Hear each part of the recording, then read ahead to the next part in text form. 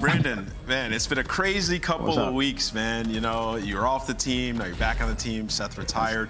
What was it like when you got that call, bro, when they're like, we want you back on the team? Like, how'd it feel, and what are you going to bring to the squad now that you weren't bringing before?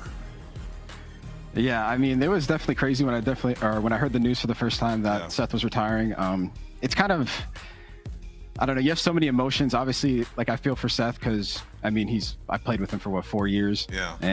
But I'm obviously also excited to compete again because it's, I don't know, it's like a little bit of, it's like a bittersweet, but I'm just glad that I got the opportunity again, and I'm just hoping to make the most of it.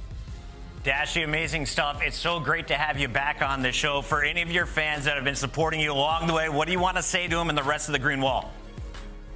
Love you guys. Appreciate the support. And we're grinding every day. We're trying to get better for you guys. So hopefully you pull through. All right, man. Well, go hop on Scump's watch party. I want to see you there sitting next to him on the couch. Over 75K watch it during this match. That is Dashy. Welcome back to the CDL, bro.